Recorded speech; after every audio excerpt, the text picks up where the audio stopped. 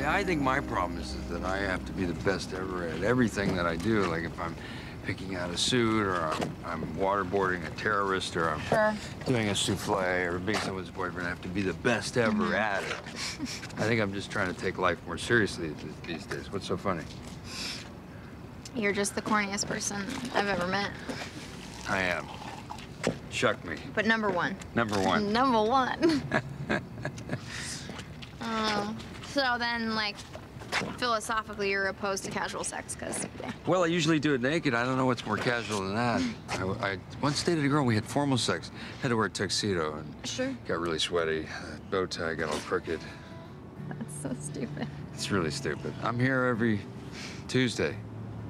Try the veal. This is cute. You like that? Yeah, it's pretty cool. Hello. Hey, hello. How are you? You're really pretty.